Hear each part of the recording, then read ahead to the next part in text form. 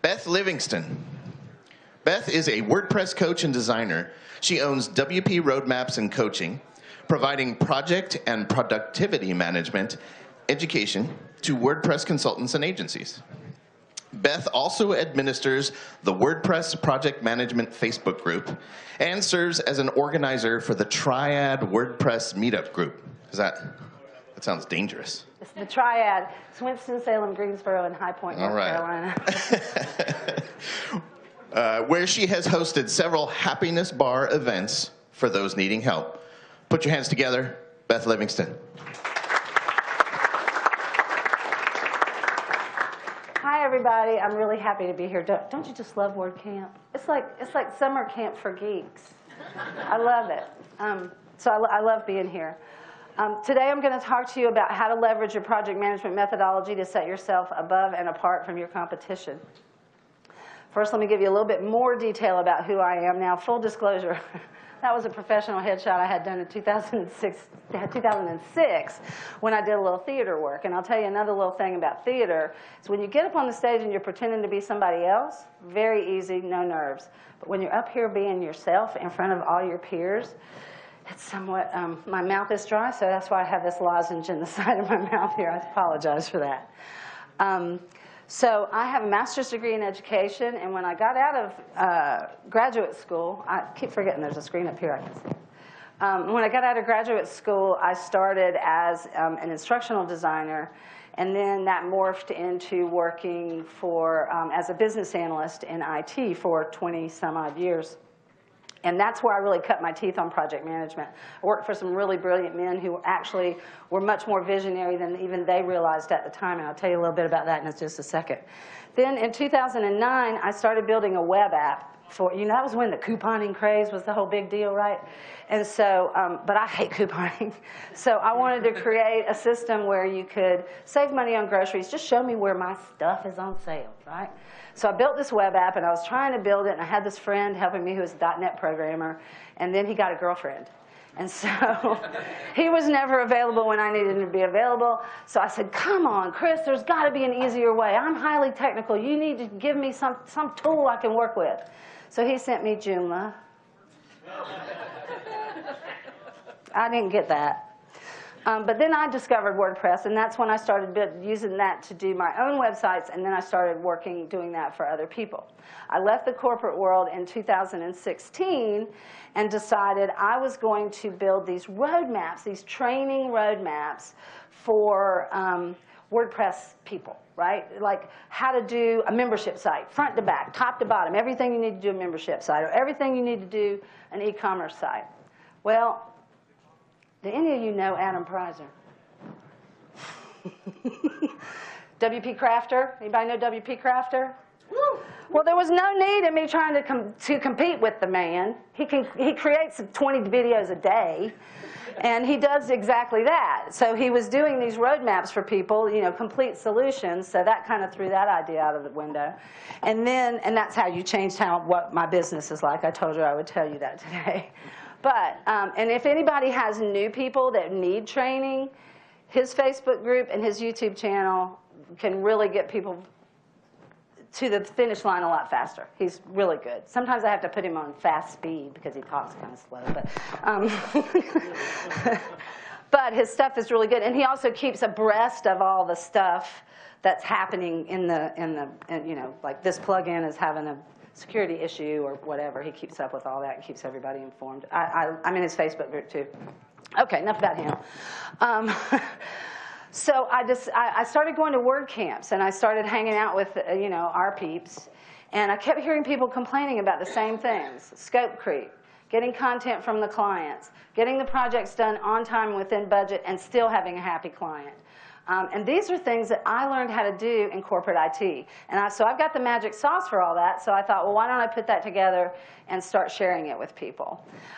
So that's when I first launched WP Roadmaps and Coaching, it was about doing what Adam's doing, but now it's about real-life project management skills for you guys. Because what I'm finding is, and it's nobody's fault, it's just that These small agencies are forming, and you've got this great programmer and a talented designer, and they even have really good business skills, but nobody ever taught them how to manage projects. And it's a skill. It's like a whole discipline. So you need to it's not something most people can't really be successful at it, just I'll figure it out. There are some tips and tricks to make this stuff work.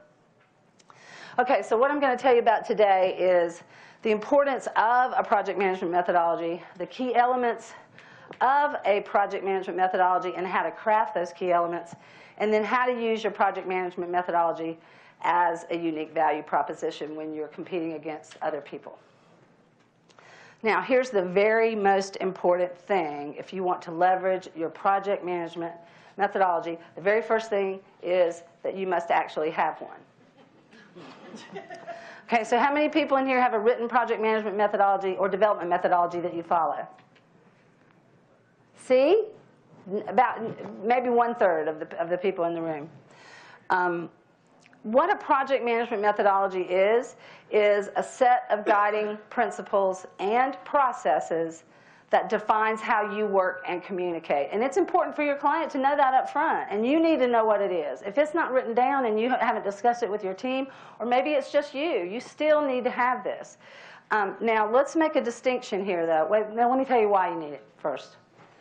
Random processes are going to always result in project overruns. What does that do to your ROI? It eats it up. But if you have repeatable processes, that increases your efficiency. It allows you to do more precise estimating. You get better over time. You have a better informed client. There's a clearer understanding by everyone, the client, you, and the team, of the tasks ahead. You end up with higher quality clients because you can shop for clients instead of letting them shop for you. And then sets you apart from the competition, and that's what we're going to really focus on. But I want to give you some background first. Because you want to be like this woman. Does anybody know who this is? Rita Moreno. Right. Does anybody know what show that's from? Very good. Do you know why Rita Moreno is so revered and feared at auditions? She kicks ass. She's a triple threat. She can sing, she can act, and she can dance. Okay? So you want to be a WordPress triple threat. You may be a great designer of websites. You may be a builder, developer, implementer of WordPress websites. I'm never sure what to call that. If you don't write code, you can't really be a developer, but I'm developing websites. So anyway, I'm calling everyone WordPress practitioners. That sort of covers it, right? Okay, and then the last thing is being a manager of website projects. This makes you a triple threat and much more marketable when you can prove to your client, hey, I know a lot more than that next guy does about getting these things done on time. But I want to make a quick distinction here because Adam's not in here. Adam Silver? No. I listened to one of his podcasts the other day, and he was talking about project management methodologies and how he's trying to choose the one that was right for him, and he did some research. But what I noticed about his podcast, and I did tell him this in person, I would not just say this without talking to him first, is that he was calling all of these things project management methodologies, and they're not. If anybody's out of corporate IT or any kind of formalized IT, you probably have heard of Waterfall software development lifecycle. Okay, that's a development methodology. Project management methodology, as I said before, is a set of guiding principles and processes that define how you work and communicate. And here's some examples. PMI, has anybody ever heard of this institute, the Project Management Institute? And they have a book called the PMBOK, which is the Project Manager's Book of Knowledge. They're a pure project management methodology. So is Six Sigma and SEI-CMM, which is the Software Engineering Institute's Capability Maturity Model. Those are all project management methodologies. But a development methodology is a life cycle for developing or maintaining a product, application, or service. So it's a little different. And some examples of that are Waterfall, RAD, which is Rapid Application Development, and then Application Maintenance, just some examples. But then there's these methodologies that have combined the two, and the most popular being, these are where they're combined. Most popular being Agile.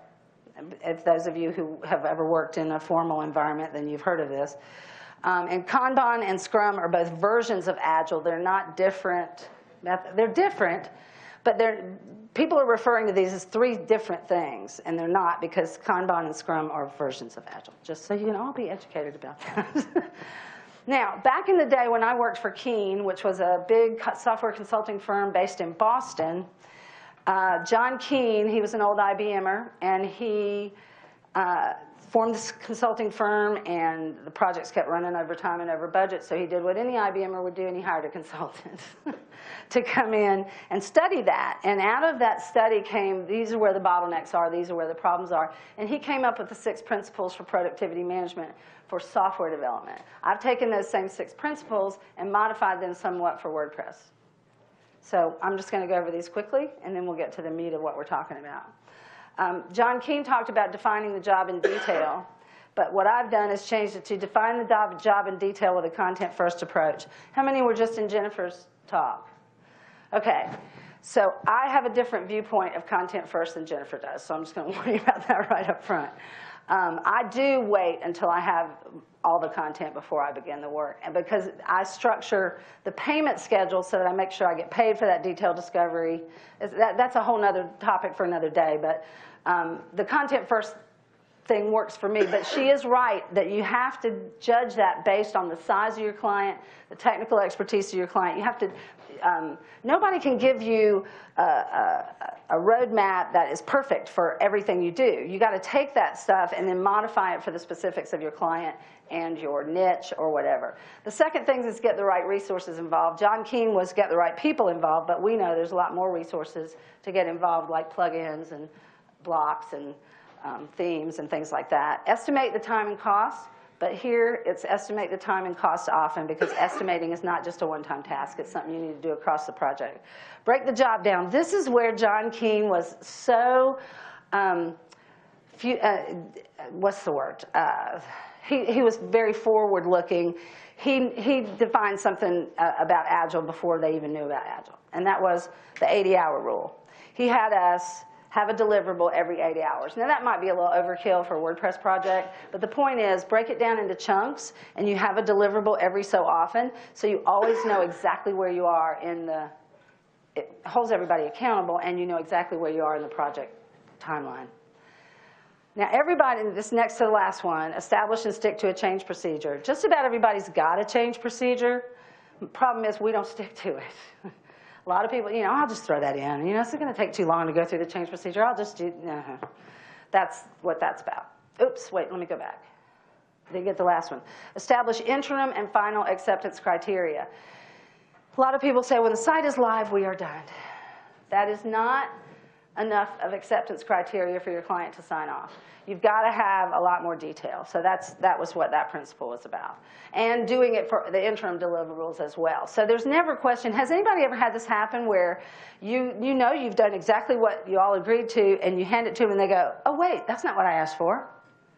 But it's not written down what those checkoff items are. Well, if it meets these criteria, you're not allowed to say, I don't like it, because you already agreed that that's what was going to happen. And when you do that up front, it really does save a lot of problems with scope creep and things like that. Okay, now onto the elements of a good project management methodology. Well, the first thing it does is it defines how you estimate the project. You need to share that with the client. How'd you come up with this estimate? And I'll tell you in a minute about the crystal ball approach and why that does not work. But that needs to be a part of your project management methodology, proper and good estimating, and have it documented how you do that. Oh, then let me go up on my soapbox for 1 second. Stop calling it a quote. A quote is when the man comes to build a fence in your yard, and he can measure the front. He knows exactly what the materials are going to be. He knows exactly how long it's going to take him, and he knows exactly how big it is. But unless you're doing a detailed discovery in that first meeting with the client, that's just not true. There's no way you can, so it's an estimate until you get the detail, and then you can give a more precise estimate. And there's also no such thing as an accurate estimate. You see why? Because an estimate is an estimate, so it can't be accurate. Okay.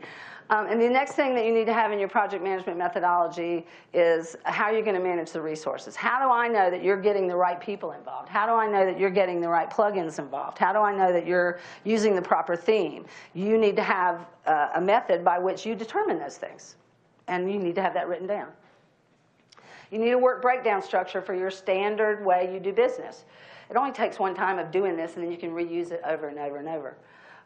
And so does everybody know what I mean by work breakdown structure? activities, phases, activities, tasks. Because you need that in order to estimate properly. A lot of times we just kind of take a grab out of the air, but that never works. You need an approach to content collection. Are you going to use a content-first approach? Are you going to do sprints where the content is the deliverable at the end of that sprint, or 80-hour rule, or 120-hour rule, or whatever you decide to use? So you need to have that documented. And what's going to happen when the client doesn't deliver the content? Are you going to keep working? Here's what usually happens. Well, they missed their deadline. I'm just going to go ahead and finish the website. Then when they get the content finished, I'll just plug that in. Then they never get the content done. And you've done all this work for free because you only got that little deposit at the beginning. So that's why that old way of doing things doesn't work. And I've got a lot of stuff on my website I'll share with you in a minute where you can get some more information on this. But I have a content collection process that works because of the way I also structure the payment schedule.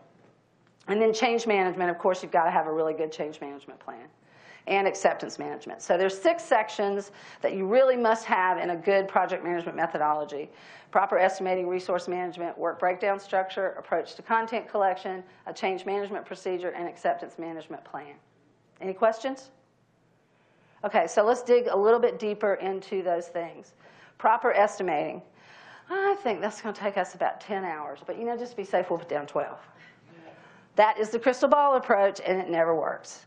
Especially because if you're doing this estimate and trying to come up with a precise estimate in your proposal, you're most likely not going to hit the mark, because there's no way after an hour-and-a-half discovery meeting you can. I use a range in the proposal, then I do a more detailed statement of work, then I get a deposit that covers me creating the statement of work, then we do a deep dive and a much more detailed statement of work. I always give the client the option to back out at that point if the next estimate comes in too high, higher than that range, then I give them the chance to back out. But I just hand them the statement of work. They already paid for it, and I walk away. That way everybody's happy at the end of that, right? It's not any argument or anything. So this is why you should need to abandon the crystal ball approach. Don't try and estimate what you don't know. So this needs to be part of your estimating process. If you can convince a client that you don't estimate what you don't know, and that's why we have to do this deep dive first, so that I can find out everything, make sure that I've got you a proper estimate, they usually respect that. You want to get rid of the pad as your method of change control. And let me tell you why. You can't measure it. All right? If I say this project's going to cost $5,000, and then me and Johnny decide, well, let's put 20% on top of that just in case we have problems. Well, that might happen, and you might eat up that whole amount that you added on top, and you still come out okay, but you don't know which places you messed up or which places the client didn't give you what they needed. There's no way to have a lessons learned from that because it's an arbitrary number, and you never tracked any of the stuff that you used out of that money. Now, and then never provide a precise estimate in your proposal. Now, what I use is a change budget, but I'll talk about that when I talk about the change procedure, which is different than a pad, and I'll explain why. Okay, the next section, excuse me, I might take a little swig of water here. I'm getting a little dry mouth.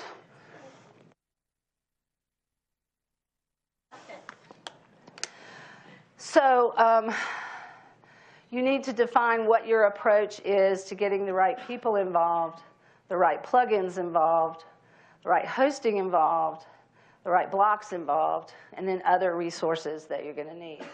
So like for plugins, most people have a standard set of plugins that you like to use. You write up a description of those. You modify it based on the needs of the client. And so that deliverable is pretty much done before you ever start, right? You just have to tweak it each time for each client. Or be open-minded to a better plugin coming along, because sometimes that does happen. You want to switch. Let's see, what else did I want to tell you about this? I think that's it. Okay, then you got your work breakdown structure, so I put a picture of the waterfall here to indicate. I use a waterfall approach, which all that means is that one phase, activity, or task leads into the next one and into the next one. The output of one becomes the input to the next. It also has milestones or breaking things down into chunks. the 80-hour rule that we talked about, or something similar, and a work breakdown structure that uses incremental approvals. If you can get your client to approve the design in little pieces, then when you get to the end of the project, there's nothing hardly left to approve, because they approved everything in pieces. You know, that last section where they have to approve the entire website can sometimes drag your project to a screeching halt. But if you've got good acceptance criteria defined up front, and then you use this incremental approval process, it can really make things so much nicer at the end, so that you all go have champagne together instead of going, well, I'm glad that's over. And then which approach to content collection are you going to take? Which came first, the chicken or the egg, the content or the design? Most people talk about a content-first design approach, but I think it goes deeper than that. I think it is a content-first development approach. Now, when I say I don't do any development until the client gets me the content, I don't mean that I don't do a stitch of work. I do some preparation, I set up, and I will install some plugins, especially if it's, say, a forms plugin or something where I'm going to need to create a form to get them to approve. When I'm doing the design, then yeah, I'll go ahead and set those things up first. But in terms of doing any real design without having done them, and here's the other thing. If you do the content first stuff right, and you do a random order of magnitude of the content before you ever start, like how many paragraphs are going to be in each. First you do your site map, figure out what the pages are. Then you figure out, well, how much content, how much text is going to be on that page, probably. How many videos, how many pictures, how many, whatever. And you show that to the client. They will if they were planning to do the content and you don't really want them to because you know it's going to slow things down, that will usually convince them that it's too much work for them, that they need to get a third party, or if you offer that service, that you need to hire you to do it. It's a good selling point sometimes when you show them what it really looks like in little bits and pieces.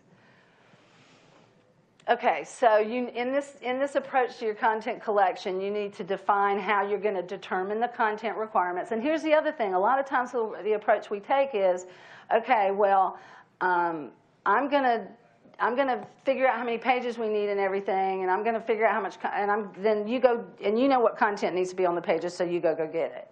But we don't ever really devise the requirements for the content, and we don't ever estimate the content if we're not the ones doing the work. But I contend that it's our job to estimate the whole project, even if the client's doing that big chunk, so that they get a real good sense of what that means. And that's a lot of the problem with getting the content from the client, is they don't understand the magnitude of the work. Yes, sir, you have a question? How often do you deal with a client where the actual content is coming from a third party, like a copywriter, and then you have to motivate, because they're not working for you, the client is contracting with the copywriter, and the copywriter is the bottleneck. Oh, and I try never to have the copywriter contracted to the client. The copywriter should be contracted to you. That's just how I've always done it, because for that exact reason. And you just build that into the cost of the project once you get the client to agree to it. And that way you get to work with a copywriter you like, and y'all work well together, and that sort of thing. It lets you vet that. And that's the way you sell it to them, is, look, I already got a copywriter that can do this for you. You don't need to go hire anybody if that's the way you want to go. And your content collection approach needs to set the proper expectations with the client regarding content, the magnitude of the work, who's going to do what, and that sort of thing. And then you got to describe how you're going to manage those content collection activities, whether you're going to do the content first approach, and what your expectations are from the client. Change management. Okay, we tend to pretend like, well, if we're really good at what we do, there will be no change. That's just dumb. There is going to be change on every project. I don't care how small. I don't care how. Look, I am a fabulous business analyst. I can do the best business requirements and functional requirements you've ever seen. But I've never had one project where there wasn't something that slipped through the cracks that showed up later. So acknowledge change as inevitable with the client. Just be brutally honest with them. Say, look, this is what happens on almost all projects, but I've got a process in place that's going to prevent that. So, and that means that you plan for change, you manage the change, you use a change budget, which I'll explain in a second, and you implement change control, these last two words, without exception, no matter how small, no matter how whatever. Okay, so the change budget. $5,000 project, I'm going to take 20 to 30% of that, add it to it as a change budget. And then when I present my proposal to the client, I'm going to say, look, this bucket is sitting over here for you to use for changes that might occur. Doesn't matter who comes up with the change or whose fault it was that it wasn't discovered earlier. None of that matters. We're taking all the negativity out of it. But then when a change comes up, you do the change request, somebody decides how much impact it's going to have on the cost, how much impact it's going to have on the schedule, and then the client gets to decide, do I want to take that money out and put it in the budget? And if they say yes, go ahead and make the change. Boom, invoice. That way, I make sure I get paid for every single change. Now, that's not true. I don't always invoice them right immediately. Sometimes I'll wait to the next payment interval, and I'll just add it to that payment interval that they were going to make anyway. But the point is, don't do work without getting paid just to be nice, because they'll expect it the next time and the next time and the next time. I've done it. I know. It's terrible. And then we talked about acceptance management, and you need a formal process of acceptance. And by that, it just needs to be a process everybody can follow. That's what formal means. It needs to be incremental, as I mentioned, and you need to define what the acceptance criteria is before the project begins. So why does any of this matter? Well, let's be honest, guys. WordPress is not that hard. And, one WordPress solution for an easy mom and pop website is generally going to look pretty much the same as the next guy, right? It's going to have a theme. It's going to have some plugins. It's going to have design elements, maybe some custom CSS, maybe a little coding. But you need something else that you can set yourself up as a unique value proposition. So how are you going to do that? Well, if you use a two-step proposal process like mine, it actually ends up saving money. Because if during remember you gave them a range in the proposal, and then during the deep dive is when you get into the detail. Well, if a change comes up during that process, and that does not cause you to exceed the range that you gave them in the first place, no change control. You don't need to. It's part of the discovery process. They're with you every step of the way, so they never balk on anything because they were right there when the change was discovered. So if you do changes during that phase where you're doing the project definition, $0. You do it during development, big dollars. So it costs a lot more to do changes later on. So this is how you set that up. If you've got a way to do this, then you say to your client, this is what makes me better than the next guy. We don't estimate what we don't know. If you can tell your client, we don't pad estimates because we don't have to, and you show them how you did it, and then the next guy, he's going to say to the next guy, how'd you come up with that estimate? He's going to be a little more educated. We ensure we get the right resources involved. You explain to him what your process is. I've got this copywriter that's in the background here if we need them. I have this standard set of plugins. These are plugins that are well respected. And you don't want to go into too much technical detail, but you get my point, right? Is you're just explaining to them the process by which you're coming up with this.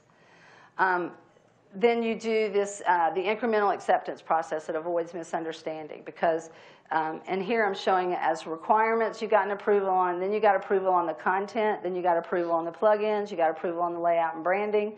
Then when you get done, where you've put it all together, what are they going to argue about? Nothing, because it's all just, you've already gotten it approved, unless there's a change. We design around content, which increases efficiency. When you discover additional content needs once you're in development, often that will affect the design, and then you just got a boatload of rework, which is, the quintessential scope creep. So that's why we do the content first. That way we make sure our design is headed in the right direction. If we acknowledge change, we plan for it, we let you manage it. And this is something I wish everybody would start doing, is stop penalizing the client for change as if it's their fault.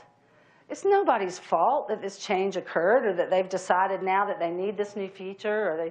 Sometimes they're frivolous, but the thing about that change budget is you get a lot fewer frivolous change requests because it's their money, right? They're not asking you to take the money out of your ROI. It's coming out of their change budget. They're a lot less, if they say, well, we want all that. Remember when I told you I wanted all those things red? Now I want them blue. If there's not a business requirement behind that, you can usually talk the client out of it. By saying, you're going to have to take money out of the change budget. Oh, the other beauty thing about the change budget? It's magic. You always come in under budget. because you don't use the change budget. You hardly ever, if you do that percentage correctly, you hardly ever use the change budget. And then that, again, the thing about estimating is the only way to get better at it is to keep doing it, and measuring yourself and figuring out where you made your mistakes and then improving. Yes? So with the change budget, you don't actually include that in your total estimate. You actually say my estimate is $3,000, my change budget is $500. They pay, you set the schedule of payment for the $3,000, and then, and so this is just over here. They haven't paid for it yet, am I right? Correct. And so in that utopia world where you would have no changes, you'd never touch that budget, and it's never real money. It's just a budget. Okay. But they know it's possible. It's possible that project could cost $3,500, or even more if they exceed their change budget. But I've never had that happen. As long as you put enough aside to begin with. So we never penalize the client for change. It's not their fault. They don't, and see, because they don't know how we do business, and we forget to educate them on what is involved in a website project. Yes? Have you tried actually taking the money up front with the bucket money? No, the question was, have I ever tried to take the change budget up front? Yeah. No. And then reimburse them at the end, like you're paying them to take their website? No, but that could be a good incentive for getting the content done on time. And now I got 5 minutes? 10, thank you. Oh, that's what 2 5s means. Thanks. I think I'm close to being finished. Okay. Yeah, we just got to stop making the client feel bad for coming up with changes. And then you can always position it as a phase 2 item, too. First, you evaluate the change through the change control process, and they go, that's going to take 6 more weeks? And they don't want the time extended, so you just suggest that it go into a phase 2, and we'll do that in another project. And then you do go through the whole process of estimating the project again. The other way you can incent your client to get you content on time is, and in this case, a little pad's okay. Maybe you add $500 to the total, and then you tell the client you will give them a $500 rebate if they get all their content done on time. The main thing is to make sure the client understands how big that job is, and are they really prepared to do it? And that's your job to help them figure that out. Maybe they are. Maybe they're not. Maybe you're not. Maybe you need to get that third party. Okay, so how does this set you apart? All right, the other guy's not really a shark. I just really liked that picture. But this is how it sets you apart from the other guy. You have a 2-step estimating and proposal process if you were to copy what I do. Estimating and approval process. The other guy just attempts a precise estimate without a deep dive or detailed stuff, because he's doing that crystal ball thing. The functions actually do, the ending functions actually do address the business requirements, which is a big deal. The functions can, and when the other guy does it, the functions can't always be tied back to a business requirement, because they just, well, we always do that because that's the way we know all our clients like that. That's not a requirement. The client didn't ask for it. Content first. On the other guy, it's usually content bottlenecks and project delays.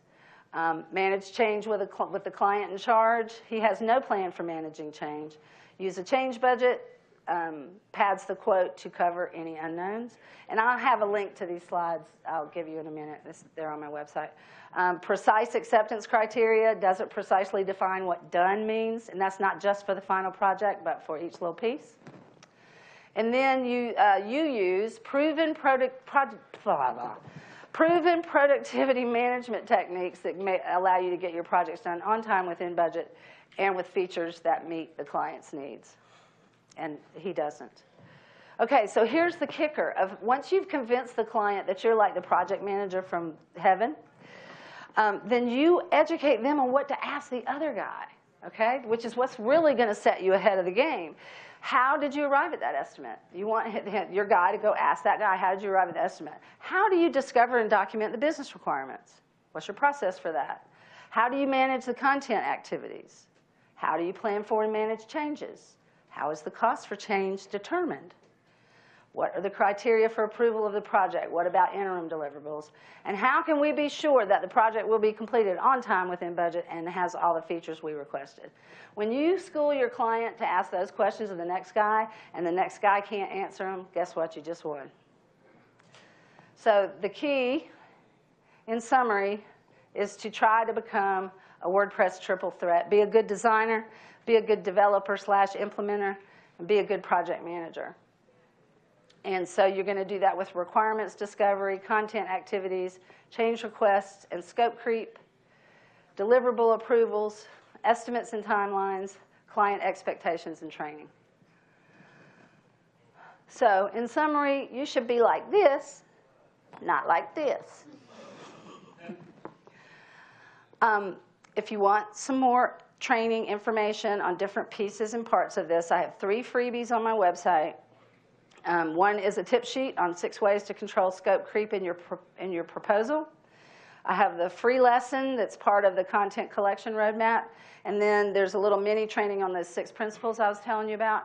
Now, that mini training uses a different name. I was calling them the 6 principles of WordPress productivity. And then I realized I can't use WordPress in that manner. It had to be for WordPress from, the trademark thing. And then 2 other things is I do administer the Facebook project management group on Facebook. I'm trying to get people more engaged, but I do post some lives and some information there. And the people that are in my group are going to get special discounts as we move forward. And I'm creating some more stuff that I would love to tell you about, but I'm not allowed to tell from the stage. Okay, so no, I'll tell you about later. It's not ready anyway. But it's a lot of pieces and parts of this that'll help you get that job done.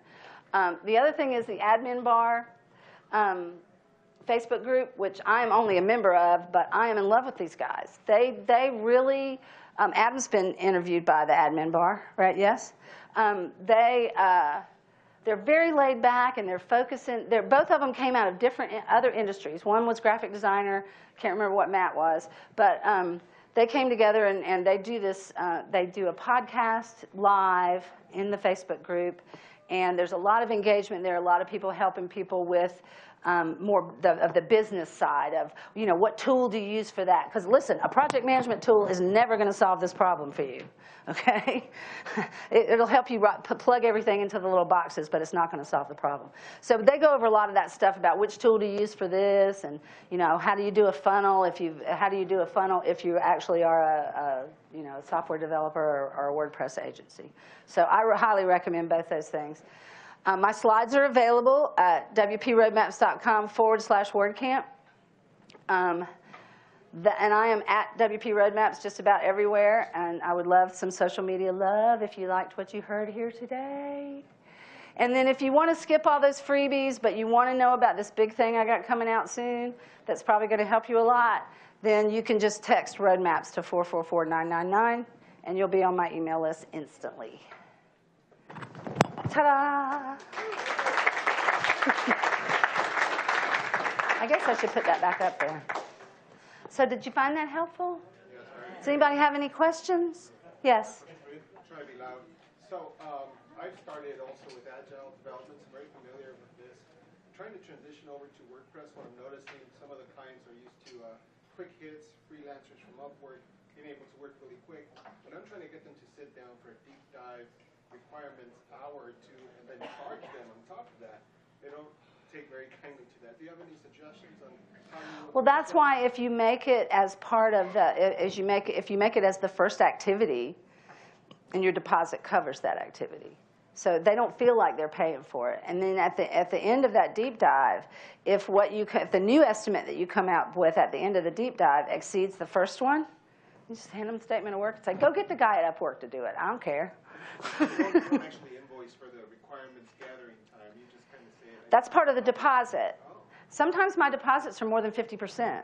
If it's a big, complicated thing, like when I had to take a Weebly site and an old WordPress site and put them together and then add membership functionality and blah, blah, blah, blah, blah, blah. I mean, it just went on and on and on. That one, I got a big deposit up front because I knew that discovery was going to take us a long time. Yes?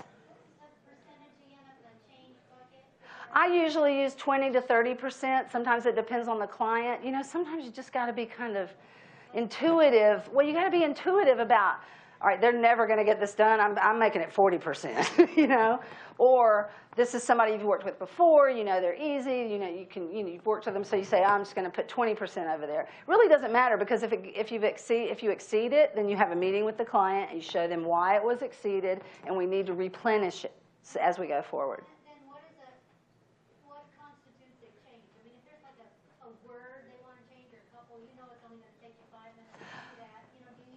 Well, no, changing a word, that's not exactly what I mean. But any change that's going to change the timeline, the cost, or the resources. Even if changing a resource doesn't change the time or cost, it's still a change that needs to be documented. And, you know, I'm a big believer in the project notebook, too. You do one for each one, then before you do the next project, you go back to your project notebook and you're like, oh, yeah, remember when that happened? Look, we can't remember stuff. I can't remember what I had for dinner last night. So, you know, trying to remember the last time I worked for this client or what did we write down 6 weeks ago, that's why that project notebook is such a good resource. Can you treat bugs differently, I'm assuming? I'm sorry? Bugs? Oh, yeah, bugs are your fault. No. Yes? You mentioned 80-hour rule. Uh-huh. What is that? Oh, the 80-hour rule is like an agile sprint. Are you familiar with agile? A little bit, yeah, okay. So all that means is that you have a deliverable every 80 hours. Okay. Or that was what we did in software development, but the project was going to last a year and a half, okay? So in your case, you might say, okay, I'm going to do it you know, at different intervals in your project plan, but you have a deliverable, there's a sign-off, everybody, and then that feeds into the next section, and you know that's already approved, right? Okay. So that's why we have that 80-hour rule, because you never get off more than 2 weeks if you use 80 hours. Or 2 weeks of man hours. Yeah, I know what you mean. Right. Okay. My pleasure. Yes. You just mentioned something that's a bugaboo with me, and that's keeping track of all your hours and what you're doing. You guys have me just, because I'll start that and about halfway through, I'm just going, whatever. Here's what I suggest. Join the Admin Bar Facebook group. Those are exactly the kind of things they talk about on the business side. Of what the different tools they use. And it's not just those two guys, but the people in the group really contribute. Adam's a member, Troy Dean's a member, you're a member, everybody's a member. Any other questions? He's saying 0 time, I am done. But I'll be outside if anybody has any more questions. I'm happy to talk to you. I love talking about this stuff. I'm such a geek.